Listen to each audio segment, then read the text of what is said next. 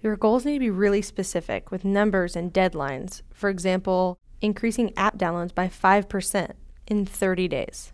You can use these goals as your KPIs or key performance indicators for the next few months. This will help you evaluate the success of your business.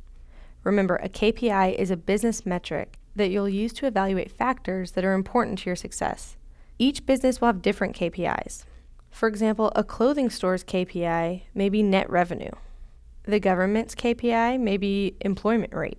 Whereas for Barkment, our KPI could be the number of sitters we have on our site or the traffic we get to the site.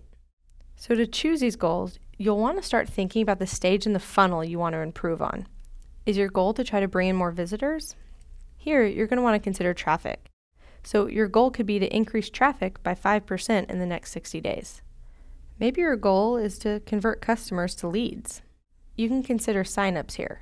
So your aim could be to obtain 15,000 signups to receive launch notifications over the next 90 days. Or maybe your goal is to convert leads to customers. We could consider enrollments here.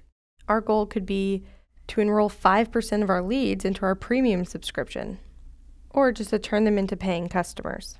Goals like these are trackable, and we can easily tie them into our Google Analytics account to track. We'll discuss that later in the course.